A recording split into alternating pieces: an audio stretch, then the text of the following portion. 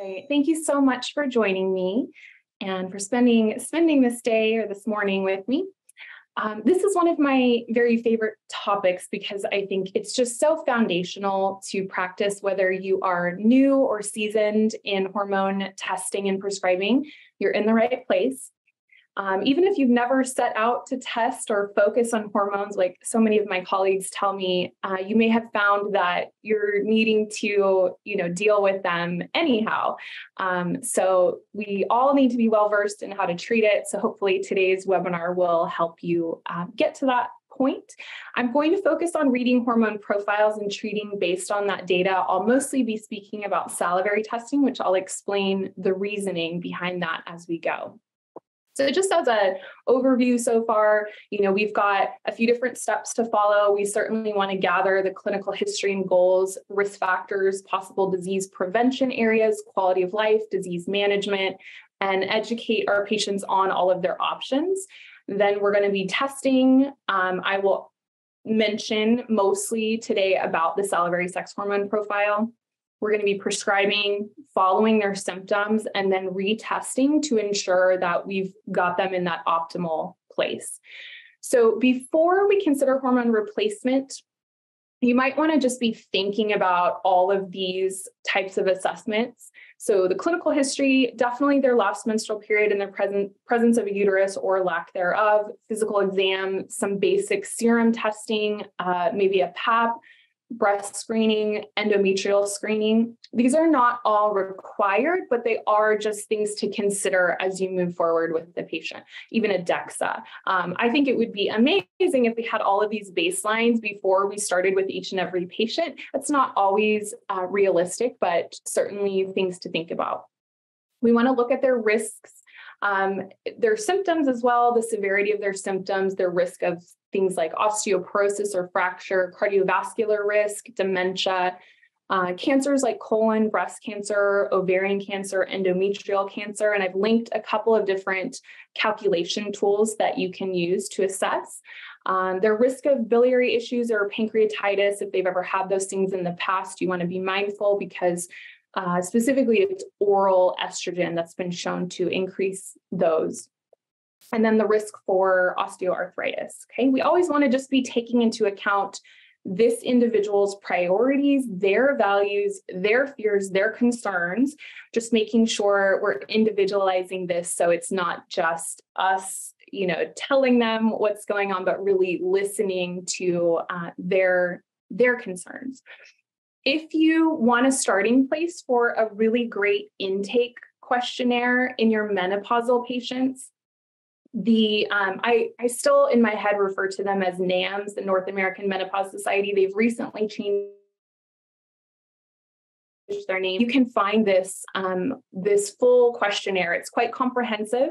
So you might take pieces of this and use as a template. You can certainly use the whole thing. I tend to use some of it, but not all of it, and use that as a starting point for your intake form.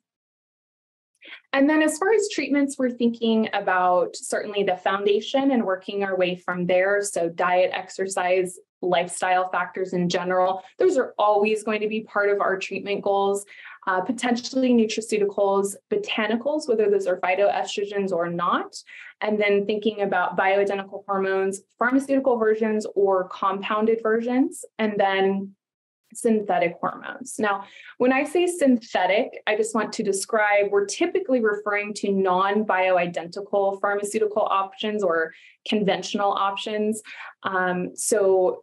With those and with all hormones in general, we want to use the appropriate type, the appropriate dose, the appropriate formula, the appropriate route of administration, and then the duration to meet our treatment objectives.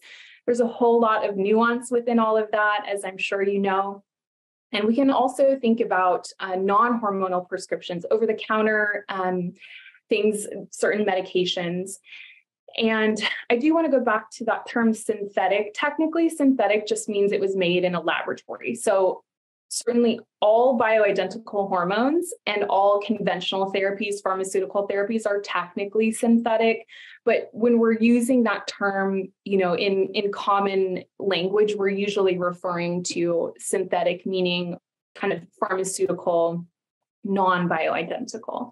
So those terms can get kind of confusing. All right, so let's go through all of your options as far as treatments and what you have available to you.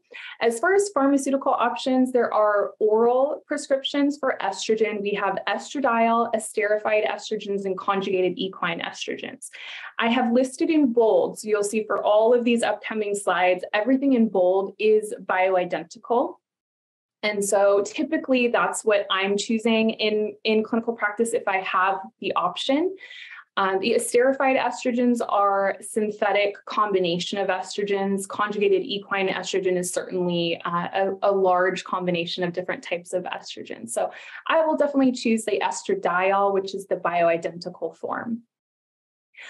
This is an oral estrogen and progestin combo. Some of these portions have a bioidentical estradiol portion of that, but there's no bioidentical progesterone in any of these oral estrogen progestin combinations. They're all conventional pharmaceutical synthetics, so non-bioidentical progesterone or progestins. Okay. There are definitely, on the other side of this, not oral, but transdermal options. So we have patches. These are all bioidentical. I do use these in clinical practice quite a bit. I think there's a lot of advantages here. Some individuals you may find have skin sensitivities or irritation rashes that can develop from the patches themselves. So do keep in mind there's many different brands and different options that you can try. Sometimes I've had patients really react to one and they don't react to the other. It's a little tricky to find out exactly what's in some of these non-active ingredients, which are within the adhesives. But you can certainly switch and try a different brand. They come in once weekly or twice weekly options. Again, they all are bioidentical. And then you have these combi patches, as we call them, transdermal estrogen and progestin. The estradiol within these is bioidentical. Of course, the progestin is not. I tend not to use those in my practice, and not to say that that's not an option, but I do stick to those bioidentical estradiol patches quite a bit. They're all, there's gels and sprays. These are also bioidentical. And there's an intravaginal ring. You'll see this ring here listed.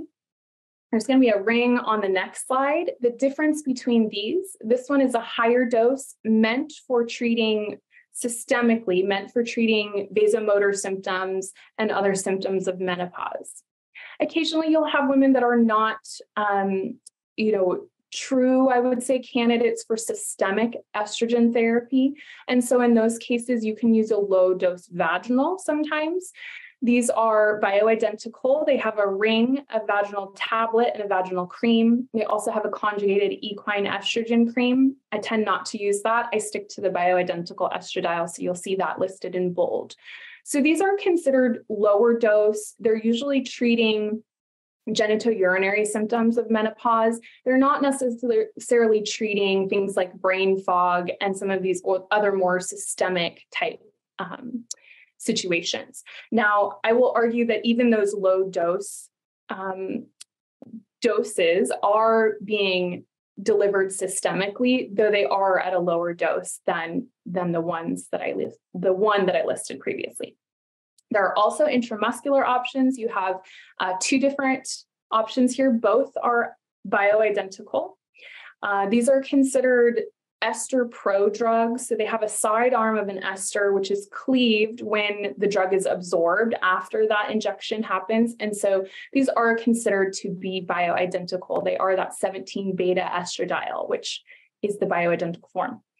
There are less options here for progesterone. We certainly have the synthetic progestins. These are not bioidentical. They are a slightly different molecule than what the body makes naturally. There's an oral micronized progesterone. You'll probably be very familiar with this. It goes under the generic name of Prometrium. Interesting to note just that it does contain a peanut oil. So just something to think about if you have patients with nut allergies. There's more and more people with those nowadays, so something to remember.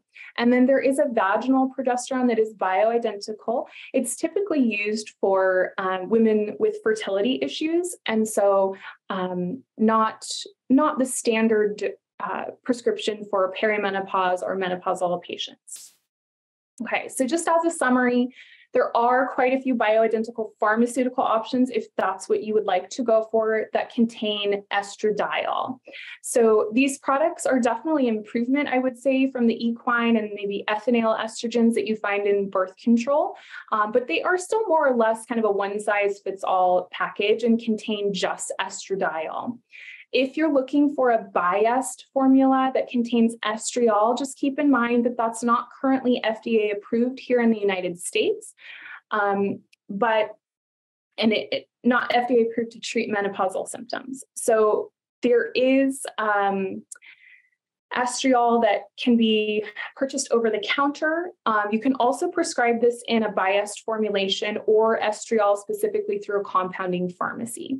And as I mentioned, not a lot of options with progesterone, though you do have that oral micronized prometrium that is bioidentical, or the vaginal gel as well. Again, that's often used for patients struggling with fertility. In the United States, we have a lot of over-the-counter bioidentical hormone options. And when I say over-the-counter, there are certainly standard over-the-counter medications, but also those that are only able to be given through a professional line, online dispensary type of thing. So those are kind of two caveats to that, but I'm putting them under the umbrella of over-the-counter. Okay, so there's creams, there's orals, there's sublinguals, and there's vaginal suppositories. There are single hormones and combinations available. We have progesterone, estradiol, estriol, DHEA, and progesterone combined with chrysin is available for men. Essentially, everything that we have discussed so far or will discuss is available over the counter, with the exception of testosterone and then oral hydrocortisone. Okay, so the majority of those are bioidentical. And certain brands come to mind that I use quite frequently. That may be something we discuss at a later time, maybe in our discussion after today's lecture. Then you also have oral. We're talking about the route of administration here, and I'll just say some pros and cons just so that we're all on the same page here. Easy to monitor, that's the great thing about them. They're easy for most patients. They're very familiar with taking oral pills. The risk of transference is quite low, almost nil. The major disadvantage really is this first pass metabolism, and you'll see this kind of be its main disadvantage as we talk through today. For oral estrogens, that's leading to things like lowered IGF-1 levels. It actually raises acute phase proteins and increases cardiovascular risk. The downside with oral progesterone is that the vast majority of that is metabolized to allopregnenolone. And that can be a benefit in one aspect. Stimulates GABA receptors, can be very beneficial to the nervous system, support sleep cycles. But the problem with that is that if we're looking to get our tissue levels up of progesterone, we're thinking just about 10% of that orally delivered progesterone actually ends up kind of staying in the body and staying at that tissue level. So if that is your therapeutic goal, just keep that in mind, that oral isn't going to be the way to really get those tissue levels up and protect the breast, the brain, things like that. I will talk about the endometrium. I have some opinions on that may differ from the standard of care. And then with testosterone, do keep in mind that the oral delivery, which is the only pharmaceutical available option for women, is hepatotoxic. And then oral estrogens, I've talked about some of the downsides there, but they can also increase blood pressure, triglycerides, they can increase estrone levels, which we typically aren't looking for. It's been linked to gallstones and pancreatitis. It can elevate liver enzymes, as I mentioned, decrease IGF-1, and it also increases sex hormone binding globulin. Remember, sex hormone binding globulin really has the greatest affinity to testosterone, so it's going to bind testosterone, lowering that free level and causing maybe things like low libido or decrease in vitality, stamina, muscle mass, and then also increased CRP and phase 1 inflammatory markers. It has been shown that giving estrogen orally actually negates many of the cardiovascular effects and protective effects that estrogen is known to have when produced endogenously. And then giving it with the progestin is also detrimental to that cardiovascular system. That's kind of outside of the scope of today's lecture, but we can talk about that in detail. There's a lot of data to show that that's happening. It's not just testosterone that can be lowered by oral estrogen. We also see thyroid and cortisol can be increasingly bound because of that sex hormone binding globulin and other binding globulins. In this study, they were looking at oral estradiol administration associating with increased sex hormone binding globulin and total testosterone, but it decreased the free portion of testosterone.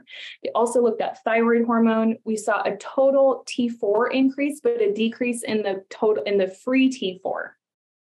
And so just as a reminder here, we're talking about unwanted effects that are more than just the sex hormones, but even on things like thyroid hormone and cortisol levels. So this slide goes into more detail about oral and transdermal estrogens. It's quite wordy, so I'll just give you the high points that basically topical hormones, when we're thinking about those, we're bypassing liver metabolism. So we don't cause a lot of these high concentrations in the liver like we do with oral forms, especially estrogen and testosterone. Transdermal estrogen does not result in these same inflammatory and coagulation markers that we see with the oral. Both oral and transdermal improve HDL to LDL ratios. Transdermal has a more favorable effect on the triglycerides. Okay, we see less weight gain with transdermal estradiol and, more importantly, less metabolic syndrome. And as I already mentioned, that oral estradiol can increase sex hormone binding globulin, which decreases bioavailable testosterone, which can decrease libido, probably something that's already potentially a problem during perimenopause and menopause. So not ideal.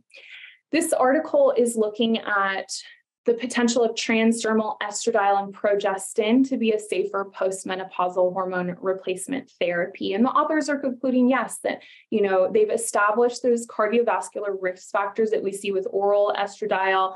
We just don't see those with the transdermals. They also found that the non-oral therapies can actually offer blood pressure control, not just causing that to worsen. And then they do point out really that we need to make this notable difference between progestins and progesterones. In the research, you'll often see them lumped together under the term progestogen and studied comprehensively like that. Or mistakenly, I've many times seen something that is a progestin named progesterone. And I think that just really muddles what we're trying to delineate here, which is what is the safest, most effective thing for our patients. Progestins, when they're combined with oral progesterone, are linked to DVTs, pulmonary embolisms, and breast cancer. And then progesterone doesn't look to carry any of those same risks and actually has favorable actions on the vessels and the brain. So general estrogen guidelines, estradiol is going to be preferred over conjugated equine estrogen due to that bioidentical nature, or even the esterified estrogens or ethanol estradiol. Transdermal is best in most cases if you have that choice. You want to avoid oral estrogen in, I would argue, all cases. However, technically in those with hypertriglyceridemia, gallbladder disease, thrombophilias like factor V Leiden, and even migraines with aura, if possible. Now, oral estrogen is sometimes, with some insurance plans, what's going to be the lowest cost. And so in some cases, really, those benefits are still going to outweigh the risks. However, if you have the option, do attempt to go for those transdermals. A standard dose of 1 milligram oral estradiol is considered to be equivalent to a transdermal patch of 0.05. Those are both considered standard doses, okay? It is encouraged that you try to start lower and titrate up to relieve symptoms. So a 0.5 oral and a 0.025 of a patch. Those would be the suggestions. Okay. This is my opinion. Now, what you see with this asterisk, this is my opinion. You won't see this listed on any research papers, but I have seen that a transdermal biased cream of 0.2 estradiol and 0.8 of estriol is approximately therapeutically equivalent to these standard dosage that are used in the conventional system. So that 1 milligram oral or 0.05 of a patch. This is because the reason you're not going to see this listed this way is because usually these bigger research papers are using serum testing. And there's a lot of nuance here. I would argue that transdermals are not best tracked in serum. You really have to dose them quite high to get them to move the serum levels at all. And so what you're missing is this kind of saturation at the tissue site that you easily pick up with saliva that's actually more representative of the tissue level. So I tend to be able to dose these lower in a transdermal cream and still get the same effects. And the research papers probably aren't going to agree with this. So keep that in mind, take it for what you will. That is not hands down the general consensus out there, but that's what I've found from years of clinical practice. Okay, with transdermal, you have many advantages here. It's easy to apply. The primary advantage, of course, is that we're not subject to that first pass metabolism in the liver. That's a big deal, especially for estrogen and testosterone. And we can easily monitor this with salivary testing. I argue that you're really going to be missing the correct value if you're testing in urine or serum with transdermals. Okay, the patches and suppositories fall under this transdermal category. Patches are usually applied twice per week, which is nice. It's not, an everyday thing. A lot of women find that convenient. And then the suppositories deliver hormone directly to the target tissues, as well as being systemically absorbed. So there can be some benefit there, especially if we're talking about vaginal dryness.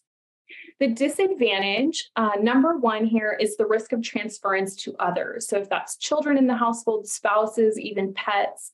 With the patches, that's not so much of an issue at all, but even suppositories, if you think about intercourse, there is the potential to transfer that to partners. There's a small risk of contamination when using saliva testing. So you just have to get ahead of this and make sure to tell your patients that this is a possibility, discuss proper hygiene, and make sure the patients prevent hormone exposure to others or get any of that hormone into the salivary tube, which is going to make the levels look sky high, even though they're not sky high in their tissues, okay? With the suppositories, exposure to the partner can be minimized by just changing the timing of the dose if possible. And then there's another disadvantage here. There's an unpredictable release of hormone when the hormone is stored in adipose tissue. Remember, transdermal steroid hormones are lipophilic. They like to hang around in adipose tissue. And so if it's applied over areas of fatty tissue, say the abdomen, the buttocks, the thighs, the inner arm right here, there can be this kind of pooling effect that happens. And then the hormone gets released at inconsistent amounts. You may see salivary testing look lower than you were expecting or higher than you were expecting. If that happens, I would always go back and ask the patient, where are they applying it? I found that a lot of these over-the-counter bioidentical prescriptions, the label says to apply them to fatty areas, breast tissue, things like that. I do not do that. I have my patients apply them directly to thin-skinned areas. So the inner wrist right here, tops of the feet, backs of the knees. We want that going directly to those small capillaries and not getting stuck in that adipose tissue and not being delivered through the body. So Doctors Data does offer both salivary and urinary testing. So whatever tool you like to use, it's available to you. Providers are a lot of times asking what is the best medium to monitor hormone replacement or bioidentical hormone replacement. So you can see the recommendations here. I'm going to make this kind of brief and not bore you with a ton of details. However, if you do want more information on this, there was a webinar that was done in January of this year. You can go to that to the website and pull that up and watch it. It's all about testing medium comparisons. And we go into more detail about the reasoning behind this. There's physiologic reasonings why salivary hormone will show all of the different potential types: endogenous production, oral, topical, vaginal, sublingual, pellets. You just don't have to worry about it. You could do everything there. There are other areas where serum or urine, you might be able to pick that up. There's a lot of caveats there. I find it to be much more confusing and easily get you off track when you're trying to dose correctly. Especially, and this is kind of the whole point today, is that bypassing that first liver metabolism is really the goal. That's what most of us are going to be choosing because it's less, we're risk averse. We don't want to harm our patients. We're going to be choosing transdermal as much as possible. And that's really where the salivary hormone is going to be your best bet to track the dose appropriately. I find that if people are using serum or urine testing, sometimes they're really overdosing their patients transdermally because of the physiology of the way those hormones are absorbed, okay? So these are our transdermal dosage considerations. You can see for a biased formulation, progesterone, testosterone, or DHEA. You want to consider these dosages for premenopausal women interested in conception, for premenopausal women not interested in conceiving, postmenopausal women, and men. So we have that all laid out for you. If you follow these dosage guidelines in your patients that do, need hormone replacement, and you follow this fairly closely, you will get reasonable levels in the saliva testing. You might have to do a little bit of maneuvering. Everyone's slightly different, but this will give you a really, really close guideline.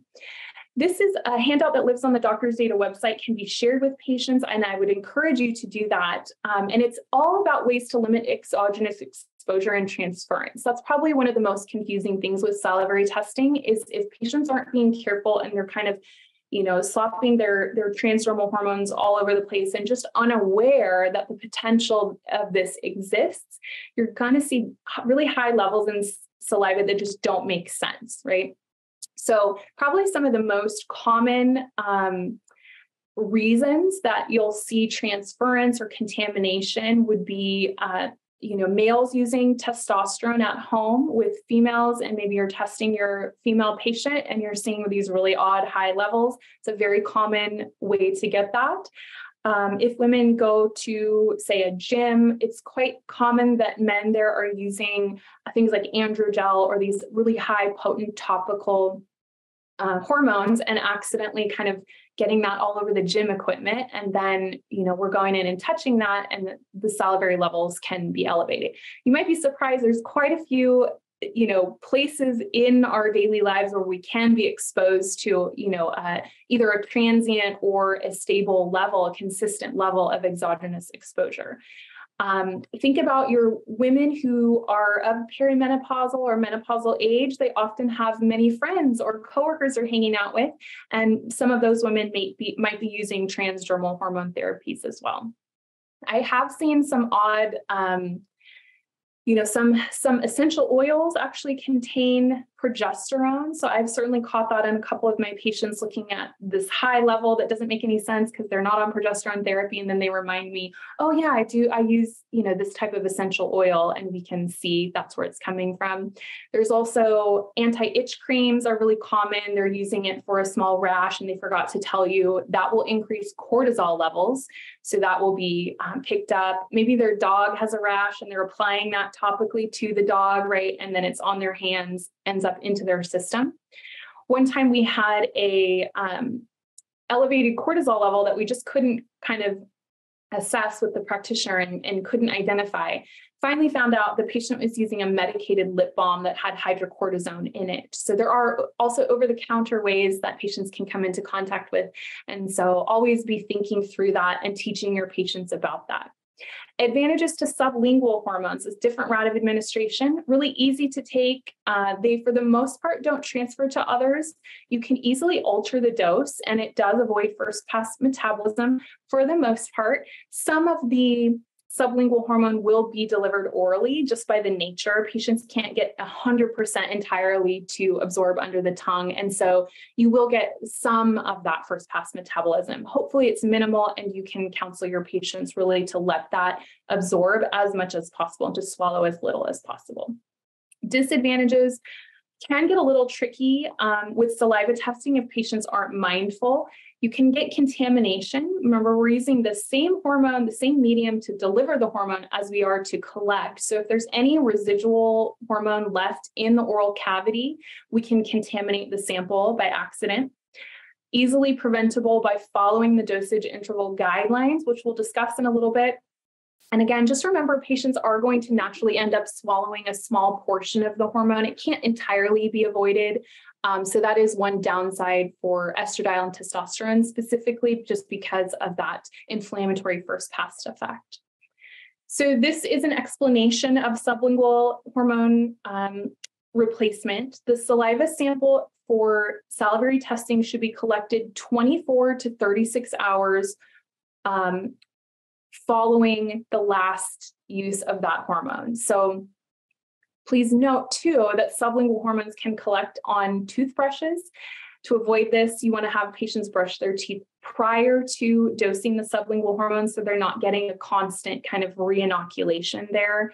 I occasionally will run into issues with this. I had one patient in all of the time I've done testing that we just couldn't get a clean reading, and it ends up she had some orthodontic things that were glued inside the mouth. And I think they were just able to kind of pick up in those little cavities and pockets, and the hormone was just staying there. And so try as we might, we couldn't get a clean reading. That's the only time I've ever had that issue.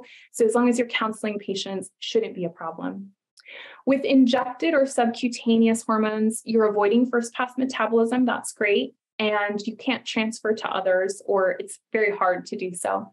Disadvantages: not ideal for needle phobic patients. Therapies are typically dosed weekly or bi-weekly, so there's a less consistent hormone supply from day to day if we're comparing this to other methods. Okay, probably the biggest downside is that patients just don't love needles, and I don't blame them. Hormone pellets. These are inserted under the skin and slowly released somewhere between 3 and 6 months typically. Advantages here: there's no exposure to others. It's not subject to first pass metabolism, which is great. They are semi-permanent, so that women love that. Also, some men who are using this, so they don't have to remember to take it daily. I think that's probably the biggest benefit here. But along those same lines, in the same vein, that semi-permanence is also a disadvantage. If the dose needs to be altered, you have to wait many, many months to do that. I commonly see patients with their initial pellet insertion just far overdosed with these methods. Their levels are sky high. Women are having anger issues, irritability, acne, facial hair growth, cranial hair loss, and then when we get to the 3 to 6 month mark, it looks like their hormone levels just kind of bottom out. So I love the idea of these pellets, right? Like having the semi-permanence where life is just a little bit easier logistically for your patients. I just don't see them working, in my opinion, well, because it's just this massive dose and then it drops. So that's just my opinion. Okay. You may have had a different experience with them. But that's what I see through the testing and also through patients' experience. Another disadvantage is just that they have to be implanted, which is fairly invasive if we're comparing that to other methods. It's actually, I think most patients find it to be okay and not horribly invasive, but that is just one thing to consider. All right, let's move on to estriol, otherwise known as E3.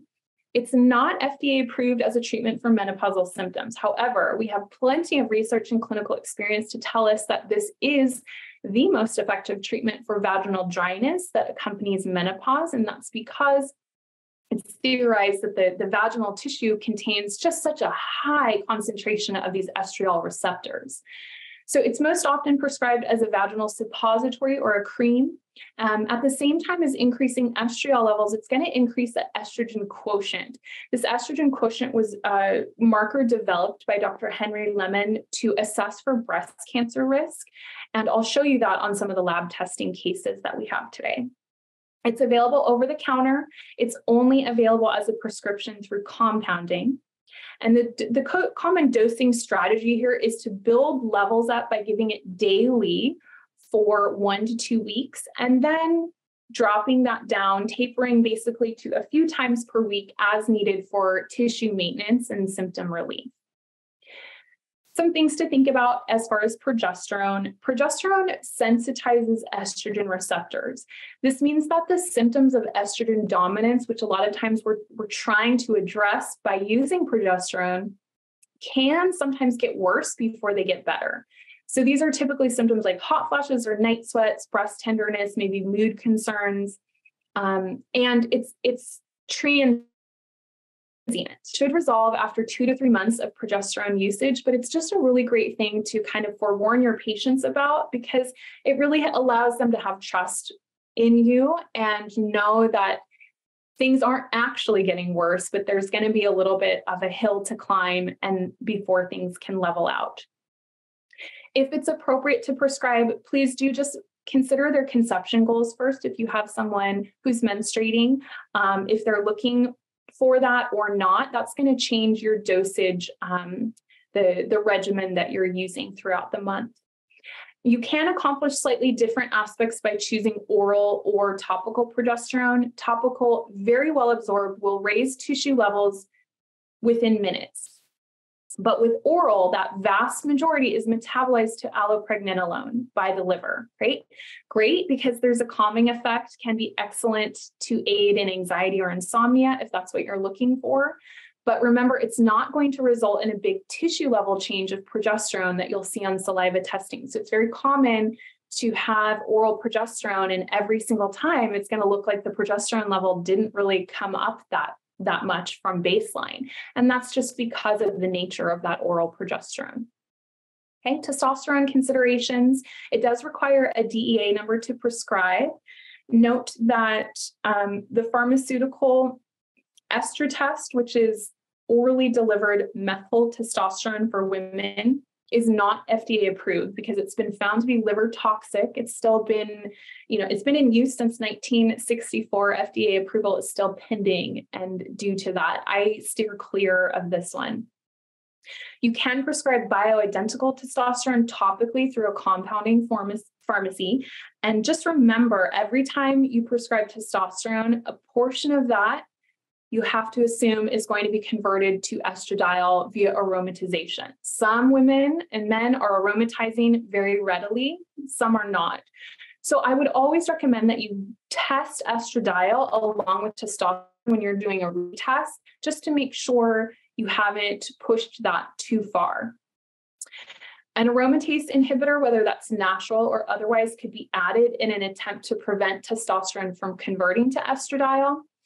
And if you can't prescribe testosterone or you prefer not to, just remember there's other ways to support testosterone that are somewhat non-hormonal. You can use DHEA hormonally to try to boost that. It will convert to testosterone and then on to estradiol. There's also non-hormone ways to do that as well. Always ask men about conception goals before prescribing testosterone. Exogenously delivered testosterone can inhibit spermatogenesis. And then on to DHEA. We can deliver this orally or topically. I typically recommend oral delivery. It's easy. Patients are familiar with that. With topical delivery, it does seem to compete a little bit for absorption with other transdermal hormones, especially progesterone. So to avoid that, it's easy enough to just get oral DHEA. It's well absorbed. You'll see that on testing. Remember that DHEA can and will convert to testosterone and then onto estrogen in both men and women. Kind of depends on the individual as to how readily that occurs. So I never guess. I just retest so I know exactly, what is going on. And then be particularly careful when you're supplementing women who potentially are overweight. DHEA can increase estradiol levels. Remember, it goes from DHEA to testosterone and then on to estradiol through aromatization. Aromatization is most efficient in adipose tissue. And so sometimes you'll just be creating too much testosterone or too much estradiol for that individual patient. With cortisol supplementation, remember that we're typically looking at this for a phase 3 HPA axis dysfunction. Prescribing cortisol is not fixing HPA axis dysfunction. It's providing near physiologic levels of cortisol to allow that particular body to function and to reduce symptoms while the HPA axis is recovering underneath. Okay, we want to avoid going over 20 milligrams in a day total, because that's where we find immune suppression to happen, cortisol suppression to happen. And that 20 milligrams per day is what a healthy set of adrenal glands typically produces in a 24-hour period. So as a suggestion, you could start with 5 to 10 milligrams upon waking, and then an optional additional dose around noontime of maybe 5 milligrams. That would be very typical. Okay. To clarify, sometimes there's this idea that compounding pharmacies or compounded medications are not regulated by the FDA. That is true, but it's because they're governed at a state level and not a federal level. So I think this is sometimes an argument that will be used to say, we just can't trust what's coming out of compounding pharmacies. But compounding pharmacies are required to prove that their products have the ingredients they state they contain. And in fact, they're very often held to much more strict manufacturing guidelines than the larger pharmaceutical companies. I'm sure we've all heard of this.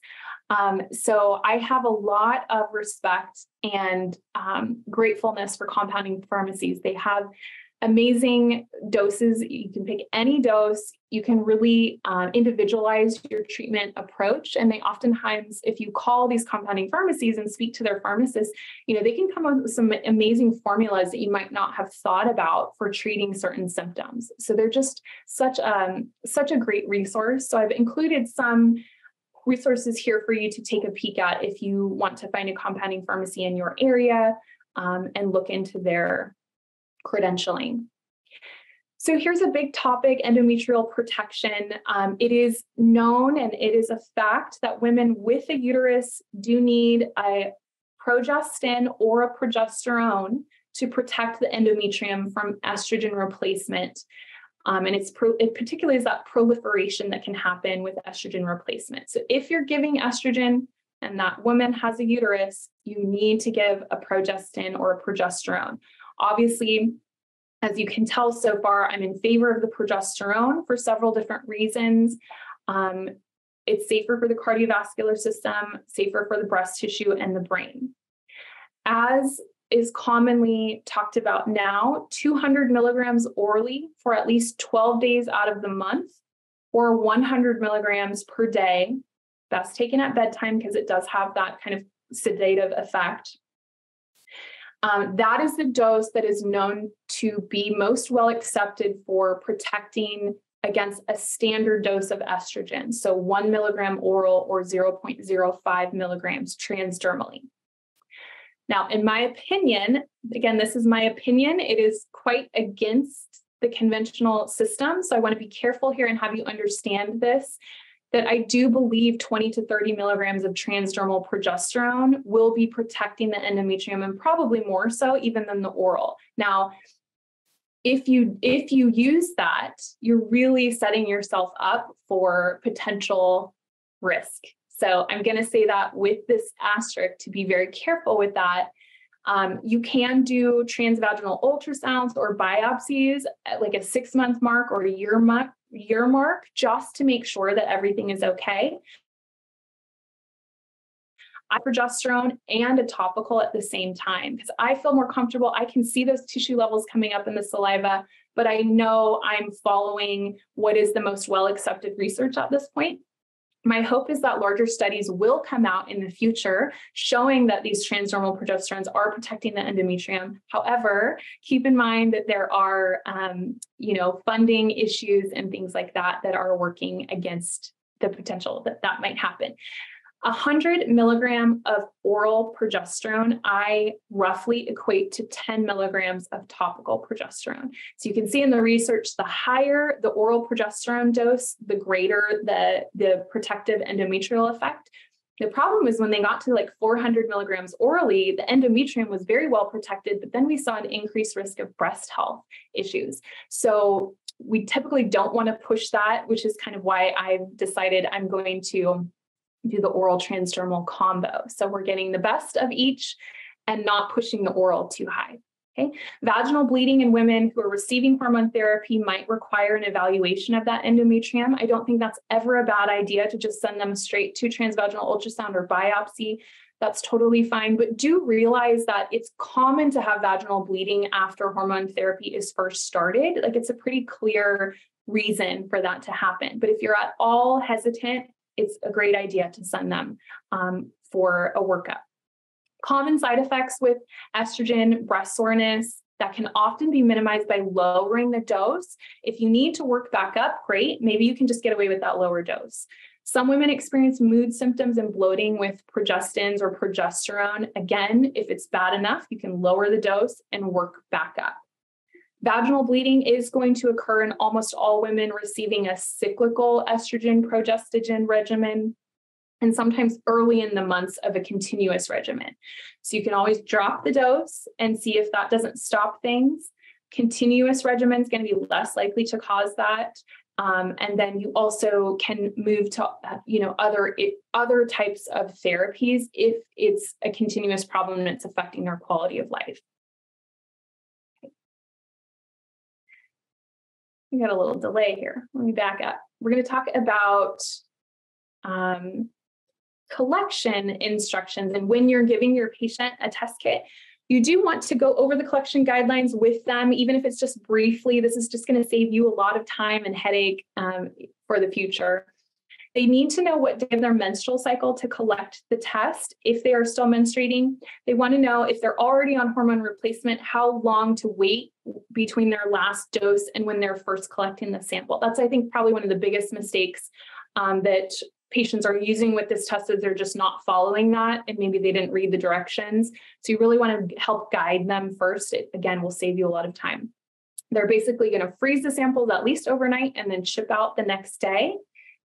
And this is our best practices for salivary specimen collection. This is ideally information that you could convey to the patient before they go home and collect. But just in case that didn't happen, if you're looking at the test results with your patient and you're seeing levels that just don't make sense, maybe they're higher or lower than expected, we do provide a link on the comments section of the laboratory report, which will take you directly to this best practices guideline. That is for you as a provider to easily pull that up and go through with the patient these instructions to make sure they followed it correctly. It will really help you identify some of those areas. Okay, so with baseline testing for cycling women, we do want to capture the right time of the menstrual cycle. So to capture this luteal surge, we're going to test on day 21 of a standard 28-day cycle, give or take a couple days, so day 19 to 23. The cycles are longer, like 35 days, count back 7 to 9 days from the end of the cycle. So we're going to test day 26 to 28. I won't read all of these timing instructions, but just know this document is here for you. This is probably one of the most common questions we get from providers is, with perimenopausal patients, which we're often testing for, when the heck do we do this? Their cycles are so irregular. So this will give you every option. You won't ever, be questioning that again, and will just help to guide you and your patients. So if your patient's already on hormone replacement through another provider, they're coming to see you, they're already on it, or you've started them and you want to monitor their levels, this instruction booklet with the test kit will give that guidance. It's really common, again, that this is not followed correctly. And so the problem is that the laboratory will be giving you information that maybe isn't clinically helpful to you, okay? And the question that we're mostly asking is my patient on the correct dose? That's what we want to answer and help you answer. So this does have to be followed correctly. So topical, they apply the last topical dose. They need to wait 12 to 24 hours between that dose and when they first start collecting their samples for that day. With sublingual, it's a little bit longer. Remember, we're trying to avoid this contamination issue that can happen. So 24 to 36 hours, followed by a couple glasses of water to wash the oral cavity. Oral, you don't need to do anything different. They can just continue to take that as normal. With things like IM, subcutaneous, or patches, we're looking at a mid-cycle dosage interval. So with pellets, if they're doing, say, a 6-month cycle, you would try to test around month 3. Okay, so just pick the middle of that dosage cycle and test then. For cortisol, typically what you are looking for, I would assume, is the endogenous levels. So if that's true and they're using something like a topical hydrocortisone or an oral hydrocortisone, they need to avoid that if it's safe to do so for 4 to 5 days in order to get that cleared and to be able to see the endogenous levels. This is what the survey looks like for your patients. They're going to be filling out these symptom questionnaire. And I would highly encourage you to ask your patients to do this. Sometimes it can be a little bit time consuming for them, but I think it's helpful for you as a provider because a lot of times you'll find some interesting information here that didn't come up in the visit. Maybe they forgot to tell you, or there just wasn't enough time. So you can gather a lot more information that way. And then this section is where your patient will fill out their hormone use. So a common issue we find is that patients are not quite understanding what all of these things are, and that's to be fair. So you might want to just help them understand what these columns are. So conjugated equine estrogen, patients are not usually on those. If they are, certainly they'll fill this out. But do remind them, typically the areas that they're going to be filling out are here: estradiol, estriol, progesterone, testosterone, DHEA. Maybe they're using melatonin. Estradiol and progestin, if they're on birth control pills, or progestin only, maybe they have an IUD. But do kind of explain that to them so that they can use this appropriately and you can get the best information.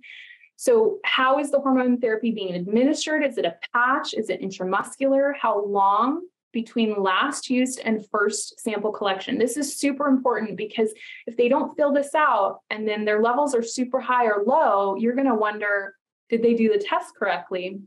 You can go to this form and check with them and make sure they did that as advised. And then what is your dose regimen? Is it once per day, once every 2 weeks, every 6 months, right? So that will be very helpful to interpret the information. Okay, let's move on to our cases. This is our first patient, Jane. She's a premenopausal female, age 31. She's got irregular cycles, insomnia, PMS, breast pain, dysmenorrhea, fatigue, the whole thing. Very typical presentation. For premenopausal patients, it's common to order a comprehensive hormone profile. That's what you're seeing here. So at a bird's eye view, the page on the left, this is page 1, reflective of her HPA axis function. Page 2 on the right, values are reflecting gonadal function, her sex hormones. DHEA, you will see, is reported on both the HPA axis page and the sex hormone page. It is a pro-hormone for estradiol and testosterone, but it's also coming from the adrenal glands, which is why we put it on both pages here, okay?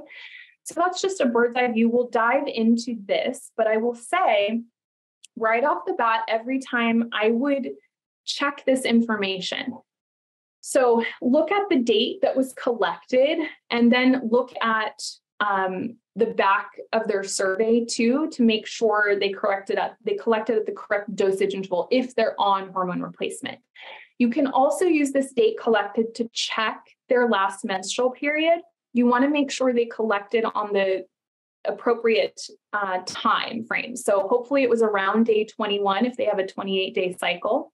Sometimes you'll see very low levels across the board. And if your patient totally missed that luteal phase window, you're going to have a different interpretation of that. It's not that their levels are low, it's just that they collected, say, on day 5 when they should have collected on day 21. So these reference ranges that we have are based on that luteal phase, okay? You can also see the 4 times for cortisol collections. We report those separately there.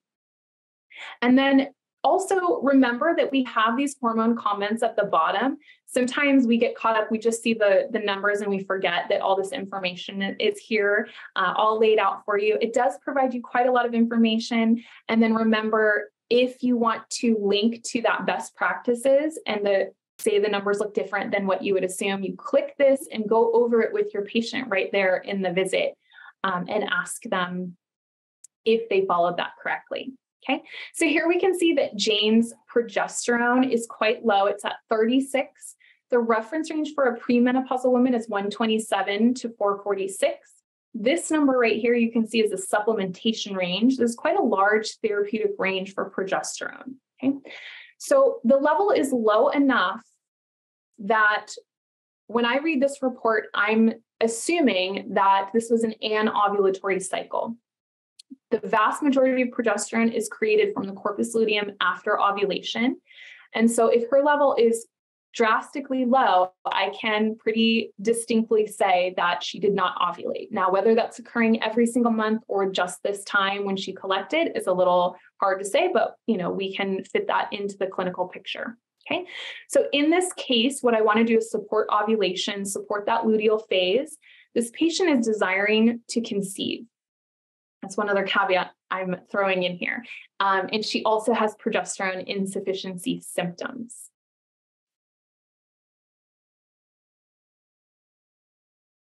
Okay. This is her symptom questionnaire, and it really helps to put her hormone results into context. So again, you'll often see that patients reveal symptoms here that maybe haven't come up for whatever reason in your office visit. So you can see she's talking about stress, fatigue, breast symptoms. So that's all, things that she came in or her chief complaints. Her height and weight is listed. That can help you determine hormone dosing if you do use transdermal therapies. And then the last menstrual period, helpful to determine if they collected on the correct day. Okay. So Jane's treatment plan, we're going to include cyclical herbal tinctures to support follicular and luteal phase. I'm also going to add 30 milligrams of progesterone topically in the second half of her cycle. Note that if Jane weighed over 150 pounds, we would have simply doubled that starting progesterone dose. And I will say the use of progesterone in this case is optional. In my view, the most important thing is to accomplish and improve ovulation. And Jane's low progesterone is telling us that that's not happening. Supplementing progesterone is not necessarily going to increase the likelihood of ovulation, but it can help to support implantation if conception does occur. And it's going to attach to the progesterone receptors that's going to help with symptom management until Jane is able to make her own. So I'm doing a cyclical herbal tincture that is a formula out in professional line supplements. So I won't describe all of that, but what it is meant to do is support ovulation. Okay, so Jane's treatment plan with those herbal tinctures, supporting follicular and luteal phase, and 30 milligrams in the second half of the cycle. Again, I chose that because she's premenopausal, interested in conceiving, progesterone 20 to 30 milligrams, days 15 to 28. So you do want to keep that after ovulation to the end of the cycle. So if you chose to use progesterone for Jane, this is how you would write that prescription, P4 at 30 milligrams per mil. We're doing number 30. We're applying 1 milliliter to thin skin areas, days 15 to menses with 2 refills. You do want to make sure you give patients enough refills to make it to the next appointment. Not too many that you never see them again. But initially you might want to retest her at that 2 to 3 month mark so you can help time it to help bring them back in so you can monitor that treatment. Okay. And then if the therapeutic levels are reached after that initial test, you can move to maybe annual testing thereafter or testing every 6 months, right? You can spread that out to a longer time frame. So this is Jane's testosterone level. I would consider this to be optimal. You can see the range goes from 6 to 49, somewhere kind of in the mid-range area to kind of bottom third, I think is typically normal. Her DHEA though is overtly low. So we want to consider DHEA supplementation probably, but we always just want to keep in mind, hey, what are the testosterone levels and what are her estradiol levels? Remember, because we could be pushing all 3 of those. So her estradiol level is 1.9. I think that's a beautiful number. We're safely within the reference range. Her testosterone is also right there. So we can definitely use DHEA in this case. I'm going to do, in addition to what we already have so far, 5 milligrams orally for her. Remember, with women, you don't need a lot of DHEA. Typically over-the-counter dosages are somewhere in the 20 to 50 range. And those were studied just in men. So women don't need that much. Looking at Jane's cortisol levels, you can see a really clear example here of phase 1 dysfunction.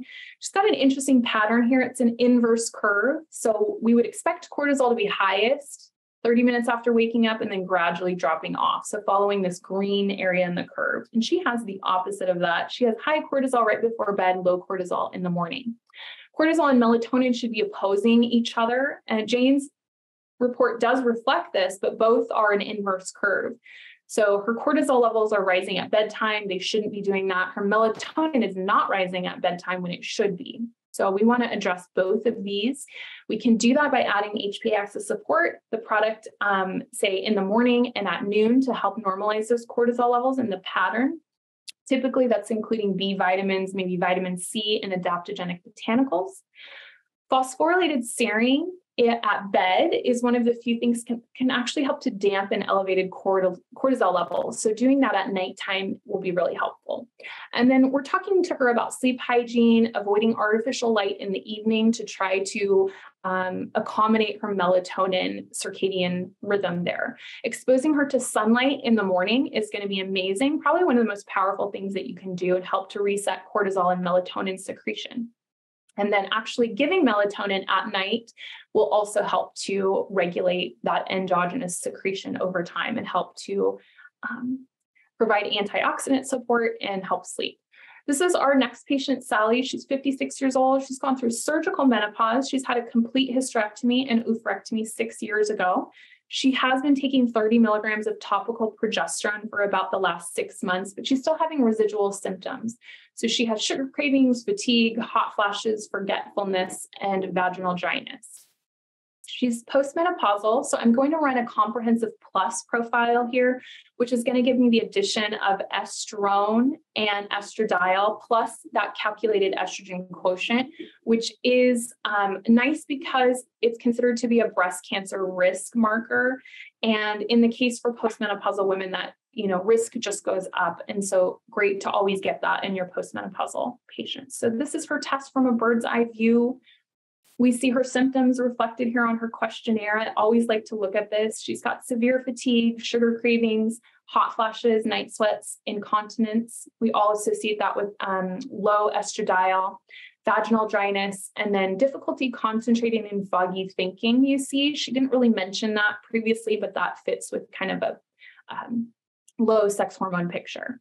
And again, she's using 30 milligrams of transdermal progesterone. So we're going to take a peek and see if she filled this out correctly. She did progesterone, lovely, topical, 12 to 24 hours prior to this collection date right there. Great. And she's telling us that she does this once per day. Wonderful. Sally gets a gold star. She did this correctly. So we know that the levels we're looking at are going to be solid for interpretation. Okay, so these are her estrogens. Estrone looks fine. She's got suboptimal estradiol. And taking into consideration her estrogen deficiency symptoms, you might think about estradiol supplementation. That would be probably high on my list. Estrogen quotient is low, so I would love to consider a biased formulation here, or at least provide estriol to treat the vaginal dryness. That would support estrogen quotient as well. So if we're choosing hormone therapy, how do we dose that? Typically 1 milligram of biased in a 4-to-1 ratio of E3 to E2, super common dose, can be divided in BID dosing too if there's a lot of hot flashes and night sweats, okay? So that gives a little bit more of a steady, stable dose over a 24-hour period. You can also do a biased 50-50 formulation. Some providers like that. I think that's totally fair. If you're giving vaginal estriol, you might want to do that 1 milligram, each night before bed for 1 to 2 weeks, and then doing 1 to 4 times per week after that to maintain tissue levels. Okay. And let's take a look at her estradiol in relation to progesterone. This is the PG to E2 ratio. And if you recall, this patient was already on progesterone when she came into the office, so her therapeutic level looks really good. If we give bias to this patient, remember, it's going to bring down the PG to E2 ratio, so we might want to increase her progesterone proactively to keep that in range. Remember that progesterone can also help with vasomotor and cognitive symptoms that happen during menopause. So we're going to give 40 milligrams. We're going to increase that by 10 milligrams to counterbalance the effects of the supplemented estradiol that's now being prescribed.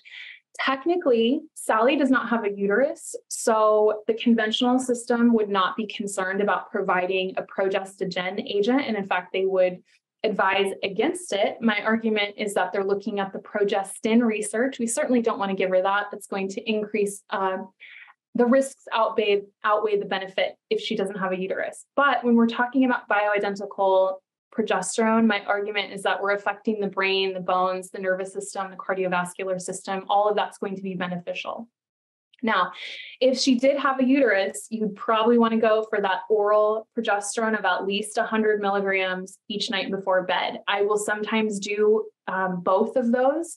So remember I said oral progesterone is 100 milligram. Oral progesterone of 100 milligrams is probably roughly equivalent to 10 milligrams topical.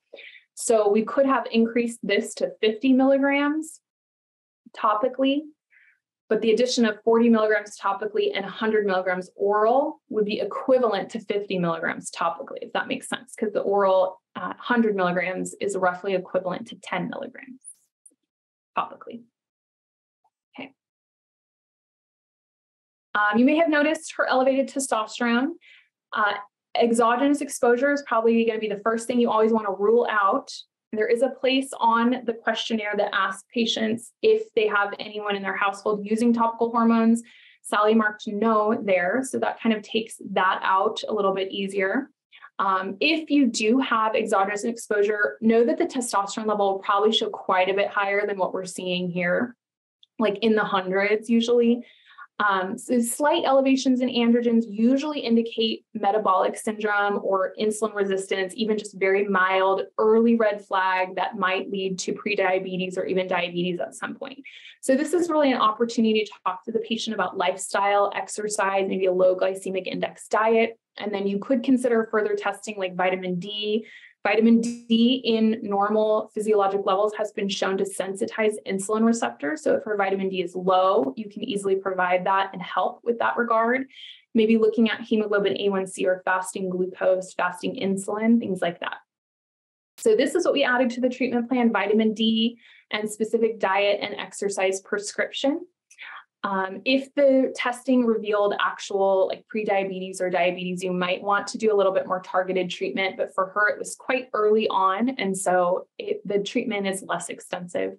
DHEA is low. I'm going to avoid giving DHEA at this time because her testosterone is already elevated. I don't really want to be pushing that any further. I'd rather get that down first and then potentially in the future bring DHEA on. So plan remains the same. This is how you're going to write the script for that compounded formula for Sally. It's a biased with progesterone combination, and you can do twice a day dosing because of those vasomotor symptoms. You could also give this very same hormone combination sublingually, and this is how you would write that. And we'll look at her cortisol level. Remember, she's talking about severe fatigue and sugar cravings. This is her diurnal cortisol level. And you can see the healthy curve here is lacking. This is a kind of a flat line example of phase 3 HPX's dysfunction, so more extensive, has been going on for a longer period of time. Treatment considerations: certainly HPX's support, B vitamins, adaptogenic botanicals morning and noon. Potentially hydrocortisone, 10 milligrams in the morning, 5 at noon. We're going to avoid supplementing more than 20 milligrams in a total day because we don't want to cause suppression of that HPX dysfunction and even the immune system. So we've added that here, 10 milligrams in the morning, 5 at noon. One more case, and I will wrap things up here. So this is David, 46-year-old man presenting with erectile dysfunction, low libido, fatigue, and cognitive concerns. This is a comprehensive hormone profile. I didn't choose the comprehensive plus in this case because there's no established reference range for the estrogen quotient in men. Please know that you are welcome to order it for men, but do know that the reference ranges won't populate for the estrogen quotient. Okay. His symptom questionnaire here, talking about elevated total cholesterol and triglycerides, low libido, all of those indicate decreased androgen levels. You can see he's got numerous adrenal function symptoms on the left, low energy all day long. He's also marking some symptoms that are associated with prostate issues. So estradiol for David looks really nice. I like that 1.1. It should be less than 2.5. He's quite under that. He has what I call wiggle room, which makes me feel a little bit more comfortable. His progesterone level looks normal for a male. You can see that there's no reference range for the PG to E2 ratio for David. And this is because that ratio is a clinical construct. It's not a physiologic ratio. You'll only be able to bring that into a normal range by supplementing progesterone. You might want to do that in cases where there's prostate symptoms, like with David. So in this case, progesterone supplementation is a consideration. And then testosterone, it is technically within range, but you can see it's hugging the very bottom of that range, which is generally considered suboptimal. I would really encourage you to run enough of these tests where you have your own opinion as to where optimal is. I think we can all have slightly different opinions on that, and I don't want to lock you into a black and white kind of optimal level. But you can see that's generally reasonable, right? He's at the very bottom of the range and the symptoms fit. So certainly we can consider testosterone supplementation, or at least trying to get that testosterone level up naturally. Chrysin has aromatase inhibition effect, so can help block the conversion of testosterone to estradiol. So I'm going to include that in David's formula. But basically, I'm just choosing, going right here to the men section, 5 to 10 milligrams per day of progesterone and 10 to 20 milligrams of testosterone along with chrysin. And we're going to do this topically. We're going to be very determined in counseling him that to lower the risk of transference to anyone in the household. You may choose, if you don't feel that your patients can be really careful about that, to only do injection by testosterone. I think that would be fair as well. Okay. Remind David the time of the day that he applies the cream should be the time of the day when he's less likely to come into contact with spouse, partner, children, pets, in order to avoid that transference. He needs to be careful about hand washing and contaminating surfaces of the house. There are lifestyle factors here. Remember, testosterone does require a DEA number, so it's not going to be an option for all providers, but we have some non-hormonal options listed here. These are all quite effective, and I would argue should probably be done alongside testosterone replacement anyhow. So there's herbals, there's zinc, and lifestyle support. DHEA, very low. I consider this functionally low. See, he's hugging the very bottom of that range. So certainly DHEA supplementation to help support testosterone as well and provide DHEA in and of itself. So typical dose is somewhere between 10 and 25 milligrams orally. This is his cortisol curve. Probably looks a little bit better than the other two we saw today so far. That AM and noon cortisol levels are suboptimal. The others are within range, so it's considered a phase 2 dysfunction. You might look at this and think, hey, that's not too bad, right? But you always have the option of adding on a cortisol awakening response, or the CAR. You can see we've done that here. We've added the waking and the AM60 to this otherwise just AM30 value. The CAR is kind of considered a mini stress test. So when patients are not adequately responding to the stress of waking up, their HPA-axis function is more significant and then what the diurnal curve might otherwise indicate. So this cortisol awakening response leads me to understand that we could probably focus on his HPA-axis more than we might have otherwise. So along with the typical kind of HPA-axis support supplements, which we're adding in, B vitamins, adaptogens, we're going to be talking about that blunted CAR and talking about more direct stress management, lifestyle considerations, mindfulness, self-care. Sometimes men can easily, just push and overlook those things. So to summarize here, we're getting towards the end. Thank you so much for your patience. We're going to be monitoring treatment. So testing at baseline and then 2 to 3 months after is always a nice idea. Maybe every 6 months to once per year after that, once you get things in a really good place, just to check in and make sure nothing's gone awry. A quick note about testing patients on oral contraceptives. Hormonal birth control works by suppressing ovulation. So that's going to result in a state of progesterone insufficiency, sometimes low estradiol and suboptimal testosterone as well.